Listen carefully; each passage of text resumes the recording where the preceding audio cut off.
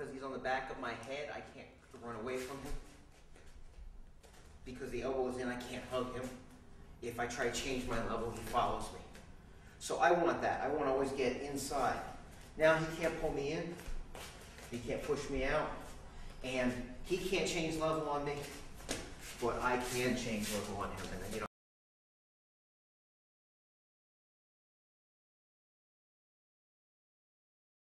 it's not bad at the beginning. They'll grab the wrist.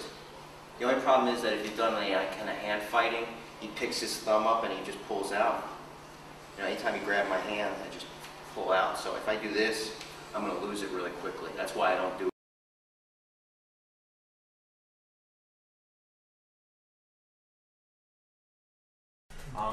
The plucking, you pluck, you come underneath and you do an arm drag, it's a way to hit the back. I pluck, I come under, and I arm drag.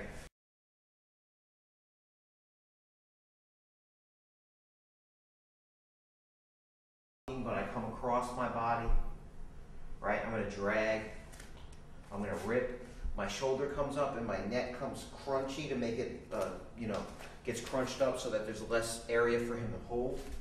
And then when I'm pulling this way, I pull across into a double arm.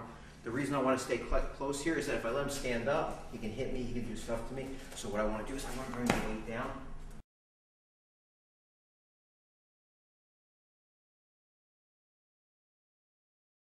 Enough that actually my shoulder can come in. And then once it does, I'm going to reach underneath and underhook him. Then what I'll do is my hip will follow my underhook and I'll get to the side.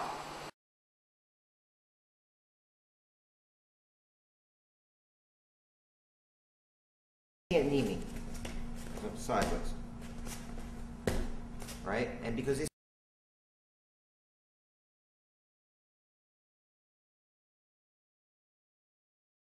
not from here.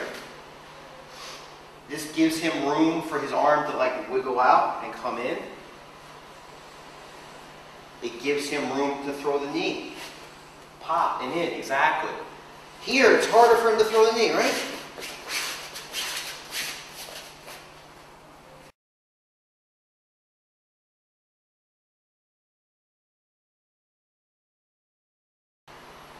Pressure, pressure, pressure, pressure. For him to throw the knee, right?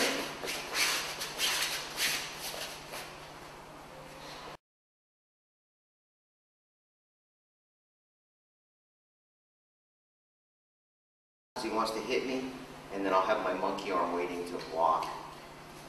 Is like this. I don't use the thumb ever because with all the struggling, I don't want my thumb to get popped out. I want to catch him here. This hook is going to keep his arm from coming out. This is going to give me a lot of surface area, and by having my elbow down and in, it's going to keep him from going out and underneath.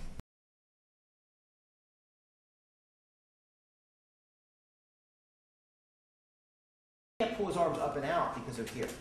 If he tries to come in and underneath, it's hard because my elbows are down. Here you can do a steering wheel, and you can spin him like a bus steering wheel. You can.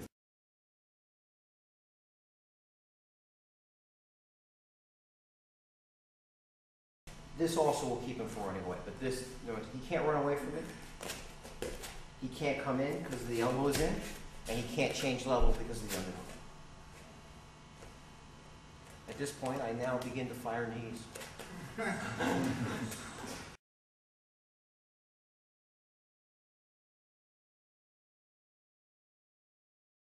The easiest one is I can duck under.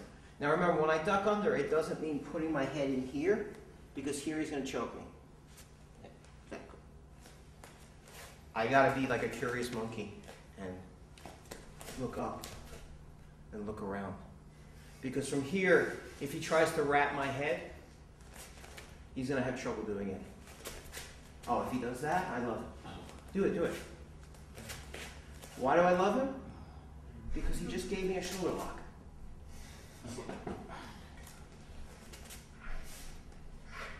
And my head is up, so there's no way he's gonna finish me. What's up, so I can finish.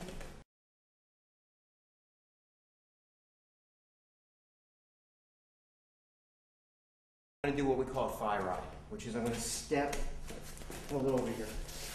I'm going to step, and I'm going to bring the knee across his thigh. Because what I want to do is I want to knock him square. So I come here, boom, pop. That one's going to hurt. So, if you have the other leg forward, I come this way. 1, 2, knee.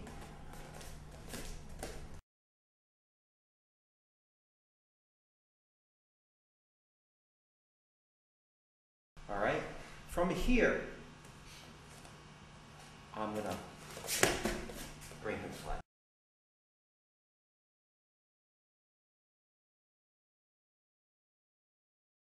It's gonna be easy to take down. What I'm gonna do, since I have this and this, is this leg is gonna slide in. I'm gonna sit down, and this arm is making him really heavy. So I'm gonna sit down, but I'm gonna sit down so that I'm straight. I'm not gonna fall. So I come in this way. The reason I want to, boom, and I'm going to sit up. See, like here, for example, he's got no guard game.